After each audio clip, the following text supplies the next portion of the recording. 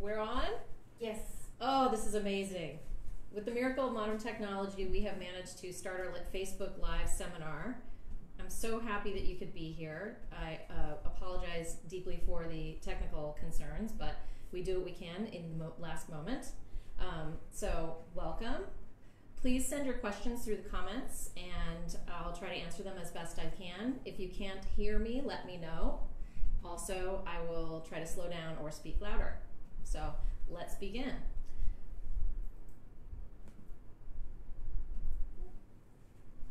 I'm Rebecca Stein. I am the founder of the Matriculadies. We are a college essay consultancy. We help students from all over the world write their best college essay. My background is in elite education. I have a master's degree from Harvard University in theology and an undergraduate degree from the University of Chicago in Near Eastern Studies.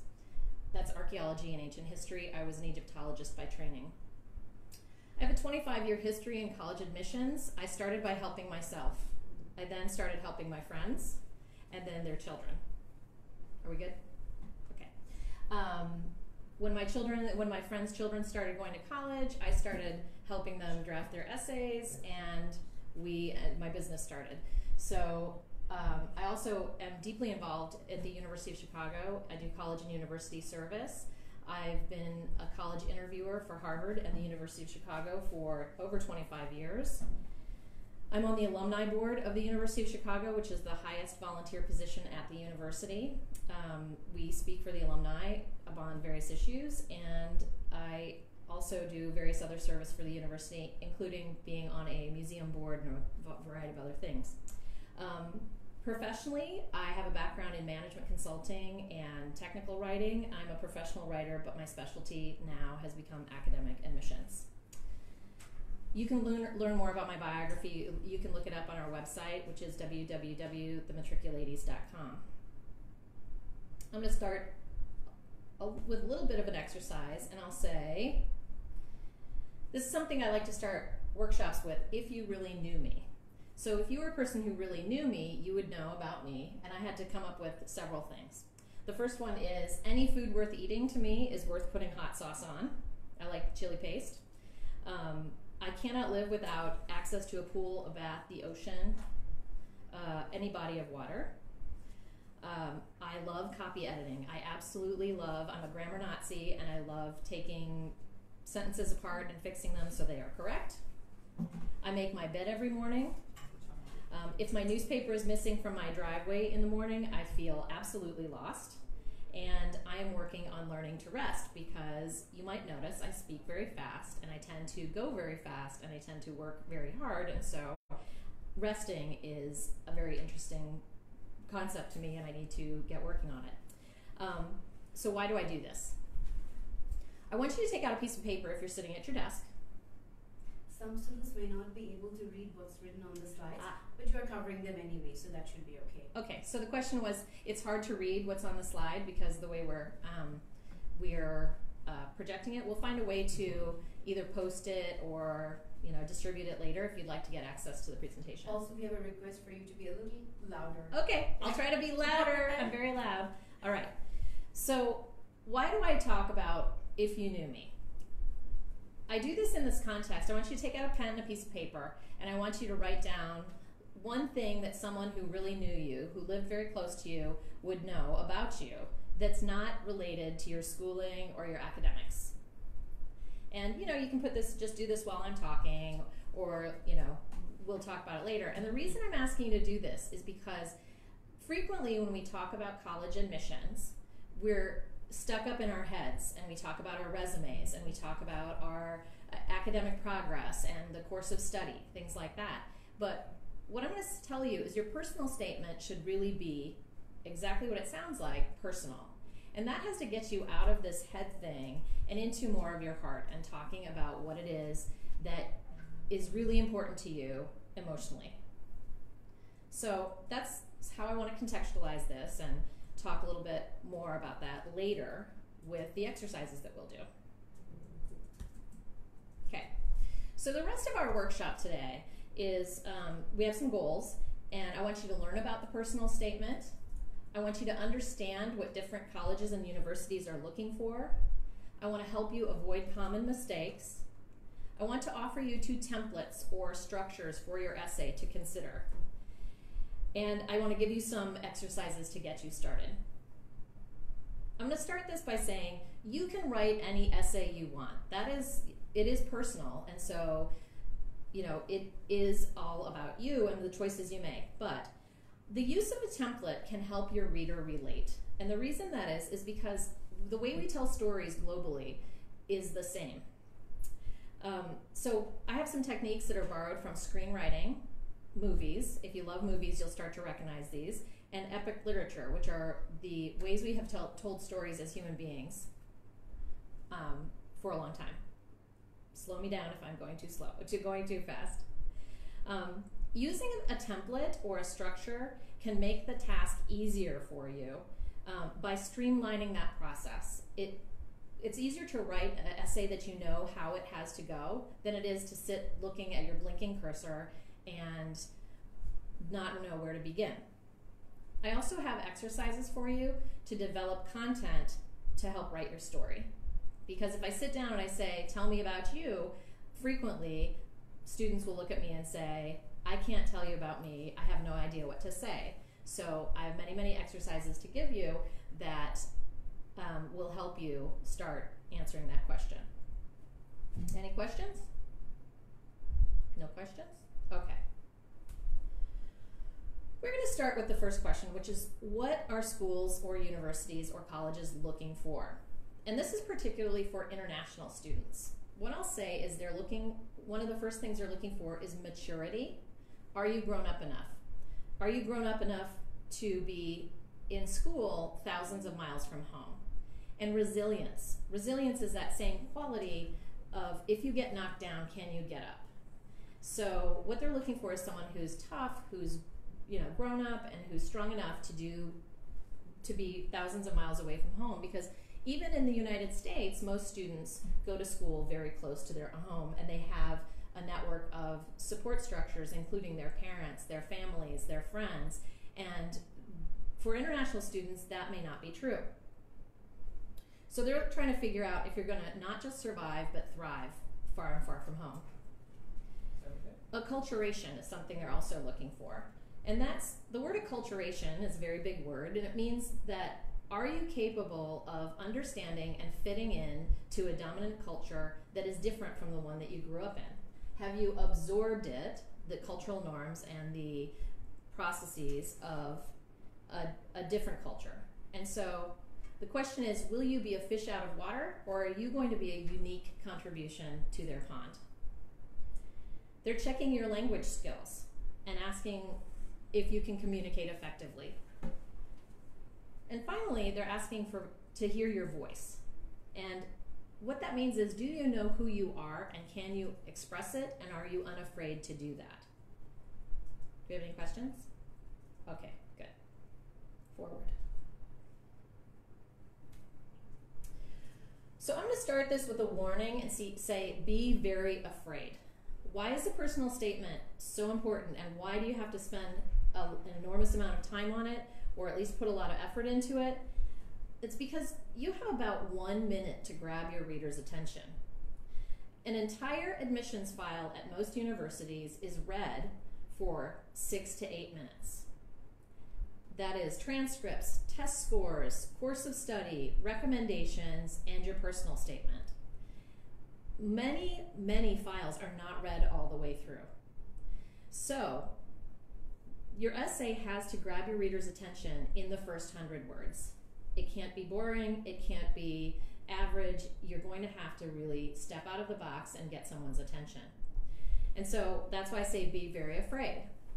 I also say take heart, because admissions officers frequently say the same thing, which is half or more of the essays that they read are probably a first draft.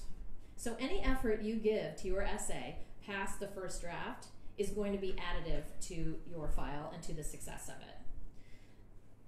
One of the really interesting things, as they say, is that the majority of those essays that they see, the personal statements, are boring, vague, general, and say nothing about the candidate. They also may be one of the top 10 lists of essays not to write, which I'll show you on the next page. They have grammar mistakes. They clearly haven't been proofread, or they fall into the plagiarism, or they were essays that were purchased online or clearly haven't been written by the candidate. So those are all things you should avoid. I'd also want to help you understand a little bit, this isn't on the slide, but who admissions officers are. And we have in our minds frequently that they're, you know, older people, they're mature, and they're, you know, you have to impress them, it's like a professor. But in reality, most admissions professionals or admissions officers, junior admissions officers, are people who are very close to the age of the class that just graduated. They tend to be young people who just walked off the stage to graduation, and the reason they do that is because they're the closest to the current class. They know what they're looking for, they know the characteristics of the university, and they have a sense of whether or not you would fit in. So I'm telling you that because sometimes you'll talk differently to someone your age than you will who's closer to your age than you will to someone who's much older. There are, of course, senior level admissions officers, but the majority of the people who are going to be reading your essays the first time around tend to be younger than you think.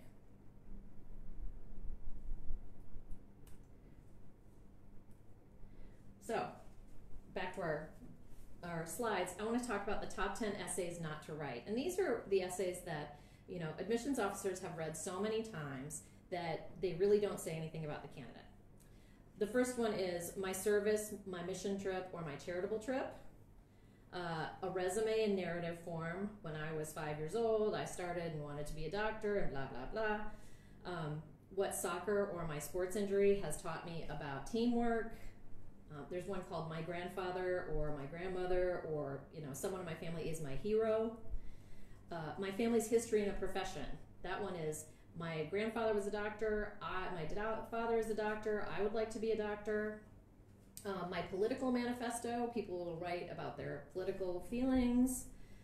My reaction to a world event, there's a lot of that happens after, you know, a sports win, or there was a ton of those in the United States after September 11th, 2001.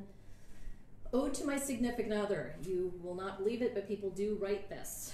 It's a, you know, how much I'm going to miss my boyfriend or girlfriend. Anything meta or overly offbeat or clever. That's people will do things like an acrostic, which is the first letters of the sentences will form the name of the school, something kind of crazy like that, or anything too personal, illegal, or scandalous. Before moving on to the next slide, we have a question. Yes. Are transcripts important?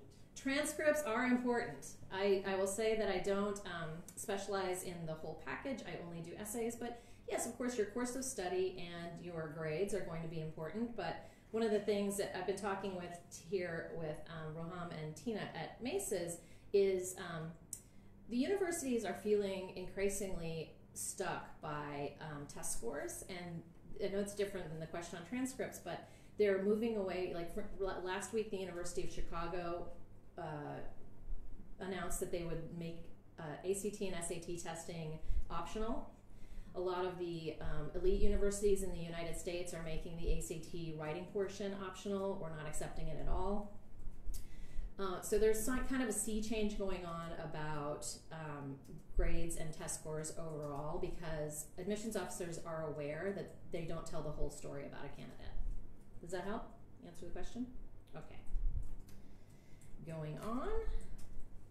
All right, so we had our top 10 list of essays not to write, and I'm making a correction for myself. Though there are ways to talk about all of those topics, but if you choose to do so, it has to be done carefully.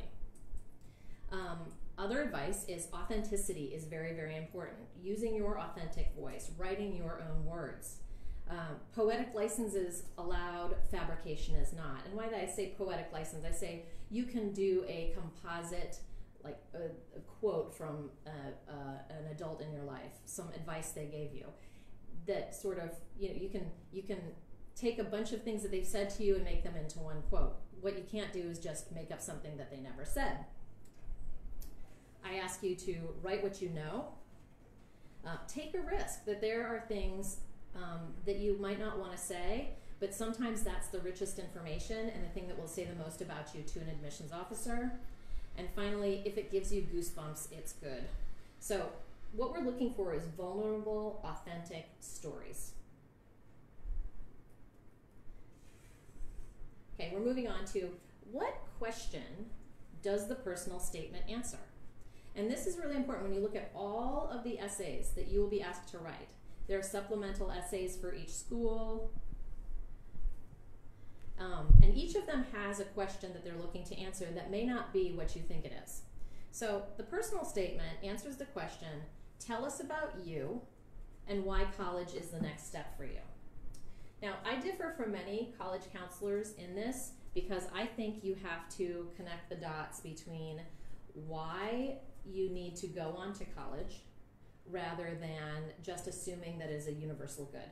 I think you have to connect your personal story to a course of study or an institution or some need to go on to college, that there's something that college and university is going to do for you, and I think you have to connect those dots. So what I'll say is that there are 4 types of students and 4 types of essays. You don't have to be one, maybe you're more than one of these, but there's one you may lean toward. Mathematicians, you love my 2x2 matrix.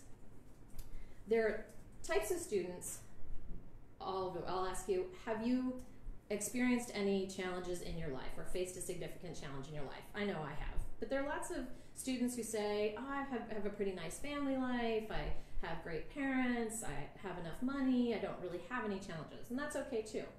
They're just ways to find out what the right story is for you to write. And then there are students who know what they want to study or students who don't know what they want to study. And so if you take those two axes of the matrix, there are students who've type A's, students who've faced significant challenges and know what they want to study. So sometimes a challenge in your life will feed into an awareness that there's something that you want to do further. That's frequently children who've had a medical issue might say that I want to then go into some field of medicine to help kids like me. That makes sense.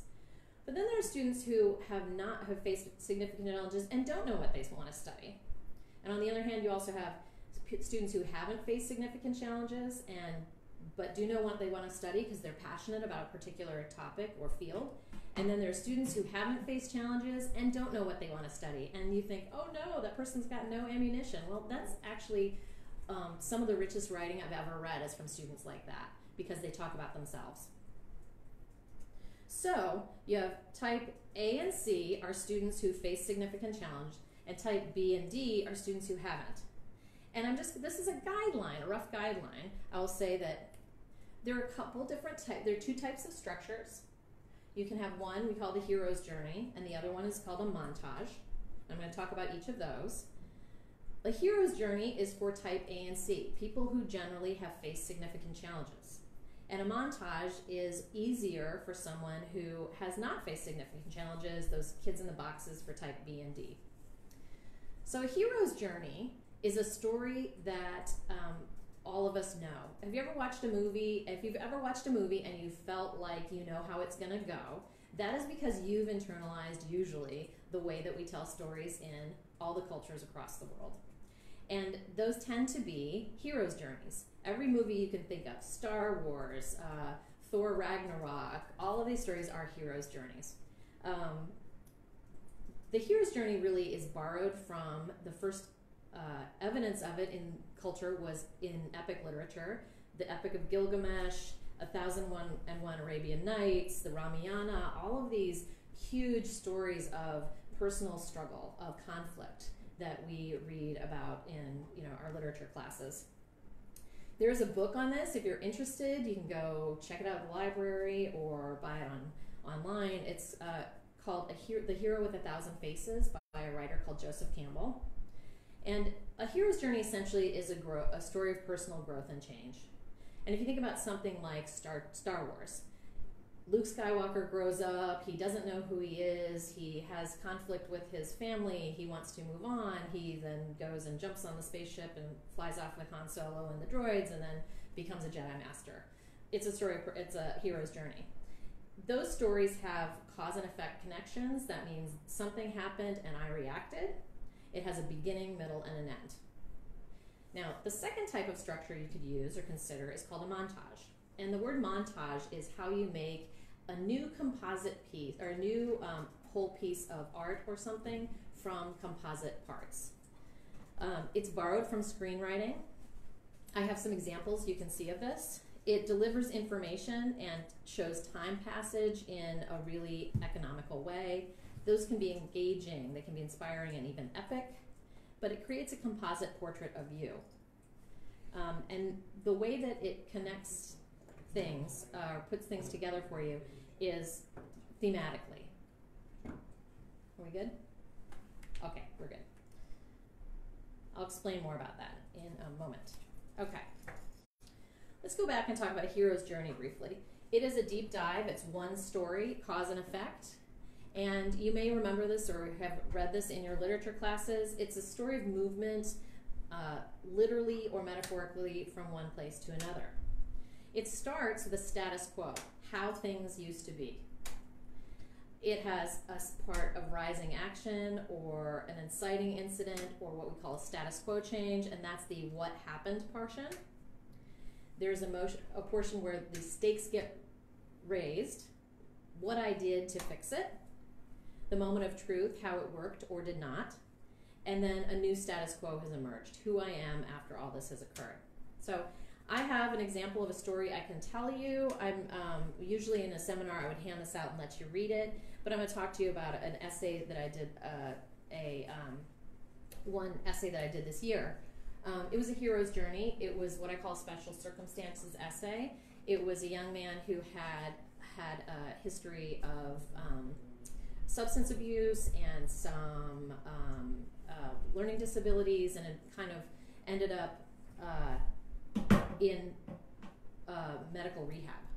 And you think, that's never, if I do that, I'll never get into a college. Well, actually, when he wrote this story, it became so powerful because it was a story of personal change. And so if you look at his story, it started like this, where he, the beginning of the story was where he was diagnosed with learning disabilities, had some social, emotional, and substance abuse issues. He struggled with his family. He got into trouble. He ended up in the hospital. But then through that process of receiving good care, he forgave himself. He graduated from high school. He took 2 jobs. He worked really, really hard. And he got into a good university in Chicago and had academic success. And at that point, the redemption was a professor came to him and said, "You're really good at this." He's like, "Me? I'm really good at this?" "Yep." And then the end of it is that he's applying to law school. So it was a story of personal growth and change. But the interesting thing that I would have showed you had I had handed this out is the story started, the first paragraph was him waking up in the hospital. And then we went back and caught these stories and then moved forward. But that solved that problem of really grabbing the attention of the reader in the first 100 words. So hero's journeys are really powerful, but I frequently tell them you put the really critical moment at the beginning to solve that problem, getting your reader invested, and you want to keep their attention, get them to read the whole thing. Questions? Okay. I think we're good. Good, okay, we're going forward. Now, a montage. Now, if you don't know if you've never faced challenges in your life and you want to write about yourself, you use a montage, or there's one way to do it. It's a technique of taking different values that you have, that you want to talk about yourself, facets of your personality, and you filter them through a topic or a theme to give an efficient picture of who you are. And usually at this point, I show a couple videos. I've got one. If you go on YouTube and look it up, there's Rocky, the movie Rocky. There's a montage of it. So just look up Rocky training montage and watch that. And it shows you, when you're watching it, how Rocky, struggles over adversity, that he's really interested in working, that he gets very tired, but he persists. And so it's a whole bunch of little snippets of his training. It's the classic movie montage. And there's also one called, from a movie called Rushmore. It's called the yearbook montage, and it shows a lot of different characteristics of a student called Max Fisher. So I suggest that you look both of those up. And we'll move on and talk about the next thing. So a montage, when you think about it, it needs a theme. And you can be as creative as you want. Some of the best montages I've read in my life have been kind of way out there. One was on makeup. It was a young woman who wrote about all the different types of makeup that she used and what each of them meant to her about her personality. I read one about rap music where a young man picked 4 or 5 different rap lyrics that really meant a lot to him, and he talked about why. And so a montage helps your reader relate to you through a series of different but related ideas. So what you have to do in order to write a good montage is you discern what your values are, and I have an exercise that I hand out usually at this point called the values exercise, where you pick what, kind of go quickly through a list of values and you figure out what the ones that are most important to you are. Are we good? So the video can be on the TV itself, and she can sit separately. That way, the view will be better. Yeah? Okay. Should we take a pause for now then? Yeah. Oh, Take a pause. We pause and come right back? Yeah. Okay. So, yeah. This is better. You can talk. Okay. You got it? We're still on? Yeah. Okay, good. So one of the best montages I read this year was called Advice My Grandmother Gave Me. And what I'm going to say is that this started out as a very typical my grandma is my hero essay. And what I said was, do you want me to sit? Okay. What I said was that she needed to change that to be less about her grandmother and more about her. And the essay, I said, go find some birthday cards. And she said, well, I have these birthday cards my grandma sent to me. And I said, go through them and find some quotes that your grandmother said to you. What advice did she give you? And she took those 4 different sort of statements her grandmother had made, wrote one sentence about how her grandmother lived it, and then a second sentence about how she lived it. And it was really successful. She got into, I think, Johns Hopkins University. It was just delightful. So if you're going to do a montage, here we go. That might go forward. Here we go. Yeah, it started out as, anyways, if you're going to do a montage, you need to identify your values and characteristics, pick a theme or a filtering lens to do it, and then see what you can say about those things. I'll say one last thought here on writing is that what makes an essay stand out? And this is the question that a lot of students come to me with. They say, I have never done anything interesting. Well, there are a couple different ways for essays to stand out. One is unusual content. People can tell you about the amazing things they've done, and you're like, wow, that's great. The other thing is unusual connections. And not everyone has unusual content. I realize that there are many students live normal lives. But everyone can make an unusual connection. And that is on you to interpret your life in a way that is interesting to your reader. So for instance, I'll use basketball for an example. There are lots of students who play basketball, and they write the story with the usual connections. What basketball taught me about teamwork and effort and the meaning of winning or the meaning of failure. And that's a perfectly fine essay. I'm not going to say that that's never been successful. But if you wanted to turn that on its head and talk about basketball in a different way, you might say, what is basketball, if I was a basketball player, tell me about my sense of privacy.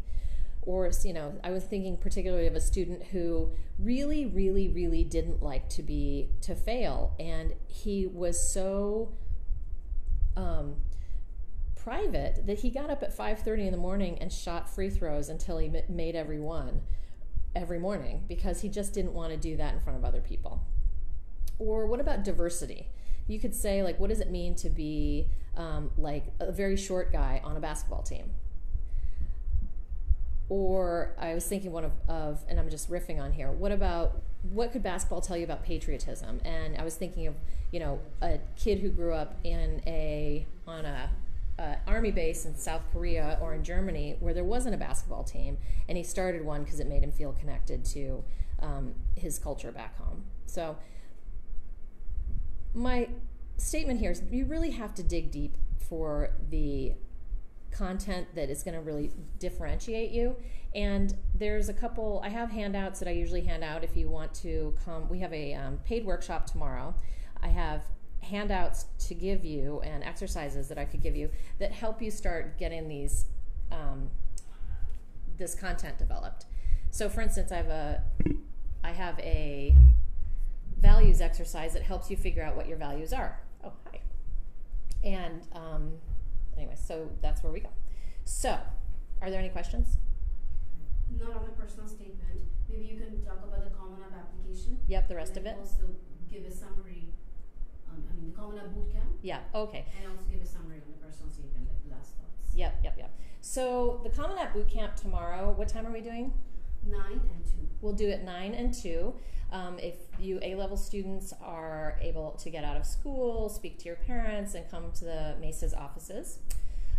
It's 4 hours, and what we do is go through all of the content development tools that I hand out, and we sit together and talk about, which quadrant you fit into. Are you an A and C student? Are you a B and D type student? We do the exercises to help develop your personal story, and then I will sit with each of you one-on-one and kind of start, figuring out what it is that you're going to write and help you get directed toward the beginning of that structure. And if you come, bring your laptop, and we can start writing. And I think you can. It depends on how fast you write, but a lot of people have at least an outline and some words on the page before they leave.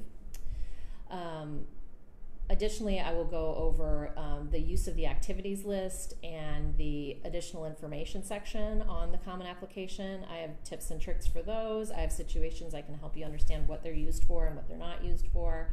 And then, there's ongoing follow-up afterwards with, we can do more follow-up online, and then we can talk about supplemental applications as well. Questions? I think there's a question. Before we go on to the question, do you want to, again, wrap up on the personal statements, just the important things that we need to remember? Yeah.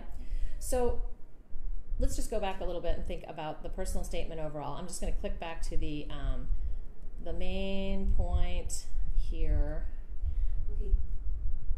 About what it's for and what the personal and the things to be afraid of. Do you want us to go back on the screen? Oh no, it's okay. Okay. I just want to remind you really strongly, you have about a minute to grab your reader's attention, and I think that freaks a lot of students out. So the question was that how to get attention. Is it okay to start with a quote, or just how to start? Oh yes. How to get the Okay. attention? So some people say don't start with a quote, and some people say that it's okay. What I'm going to say is you probably can do better than that. That your personal story, if you find a quote that you want to talk about, let's actually figure out why and write a story that's more interesting, because admissions officers do get drowned in quotes, but I think you can, it's not the worst thing I've ever seen, but what I can say is that you can probably do better than that. Word limit.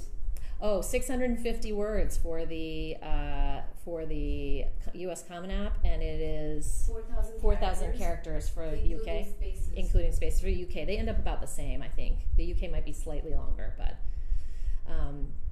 that is a very tight word limit. And I will just say something about supplemental essays. That when you apply to many U.S. schools, you have additional essays that have to be submitted. Usually one is, why do you want to go to our school? What will you bring to our community? Stanford University has 10 supplemental applications, some as short as 50 words. There's a letter to your roommate. There is a what are you reading? What media have you consumed lately? Lots of things like that. So word limits it's much harder sometimes to write a shorter one than it is to write a longer one. More questions? Not at the moment. Okay, so let's go over how to sign up for tomorrow. You should call, or should they call or text you? Should they call or text you? They can just they can SMS us. Yeah, they can They can also write on our Facebook page. Yeah, exactly. You can write on the Facebook page, by SMS, call the office to sign up tomorrow 9 and 2, and we hope that we can fill it up. We've got a few spaces left, and we'd love to see you. Alright, it seems like we don't have any. Okay, how many times should a student draft his or her essay? Oh, that's a good question. You know, writing is rewriting, and I'm going to say that there's not from a first draft to, I've seen as many as, you know, by the fourth draft you should be done with the structural changes, and content should be more or less there, and after that point it's more grammatical and phrasing of sentences, but more than one is the answer. Definitely after the first draft. Yes, more than one. I think that's about it. Yes. Well, happy writing, children. Come see us. We'd be happy to see you.